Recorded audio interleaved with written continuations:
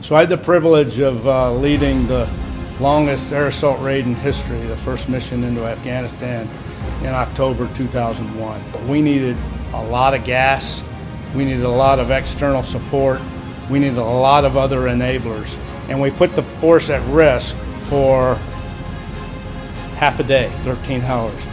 With DEFIANT X, with its ability to land into a landing zone in a level attitude without having to flare for a decel, we would have gotten into the landing zone to put the commandos on the target much more effectively and much more efficiently.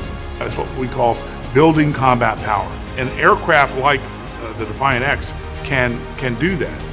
In the Pacific, it's even more important because your lines of operation are going to be spread out more. You're going to have these small bases and supply lines that'll be positioned either on ships or on land pockets, islands.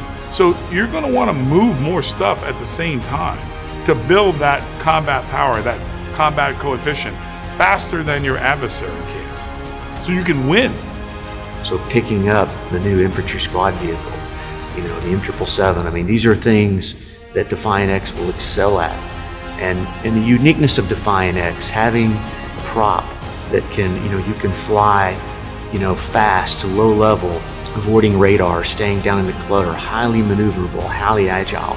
But then when you get to that release point, you can, reverse pitch on that prop and slow down quickly, which all results in a more survivable aircraft. So you can land more infantry onto the objective as well as their enablers, and you can get on the ground and you're not as exposed in some sort of transition to land or anything like that. You can actually land much faster than what a Black Hawk can land. So it's everything a Black Hawk can do except much, much more.